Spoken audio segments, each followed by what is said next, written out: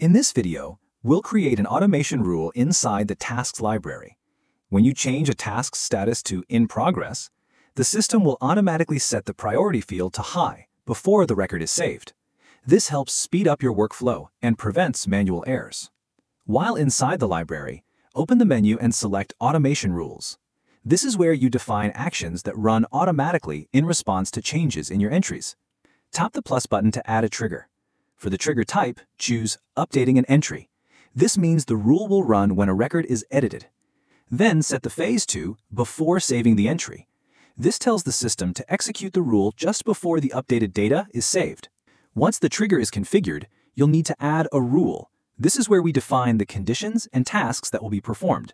Next, we'll specify when this rule should apply. Click the filter icon next to Rule Condition. In the filter dialog, select the field Task Status and set the condition to Is one of In Progress. With this filter in place, the rule will only run when the task status is being changed to In Progress. Now let's define what the rule should do. Click Add Task and choose the task type Update field. From the list of fields, select Priority. Then click the button on the left of the input field and choose High as the value. This means the system will automatically assign a high priority when the status becomes In Progress. Give your rule a name such as Set High Priority and save it.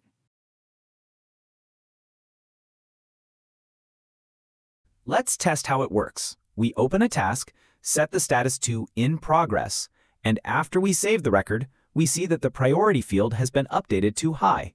That confirms our rule is working.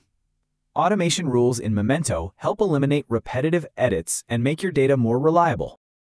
Let's now expand our automation by setting the due date based on the task's priority, automatically at the moment the task is created. We'll start by creating a new trigger. Tap the plus button to add a trigger and choose Creating an Entry. For the phase, select Before saving the entry.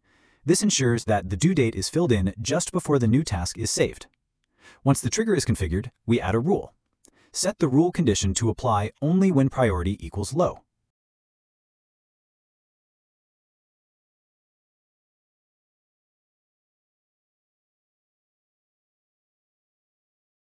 Then add a task of type Update field and select the due date field. In our example, it's called Time. Now we'll enter an expression that sets the date to 10 days from today. We'll use two built-in functions. Now, which returns the current date and time, and dateAdd, which adds a number of days to a given date. Just like in calculated fields, these functions can be used in expressions. In the value field, enter equals dateAdd, parentheses, now, parentheses, comma, 10, parentheses. Save the task. Now, let's create a second rule for tasks with medium or high priority. In the rule condition, set the filter to match priority equals medium or high.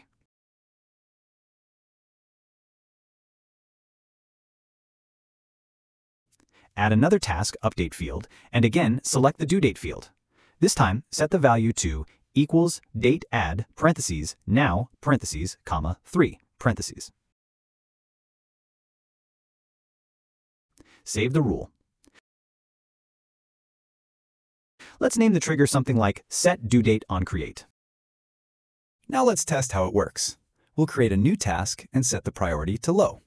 After saving the record, the due date field is automatically filled in, 10 days from today. Next, we create another task, this time with high priority. After saving, the due date is set to 3 days from now, just as we defined in the rule. Everything works as expected. By combining filters, update tasks, and expressions using built-in functions, you can automate complex workflows and ensure consistency in your data.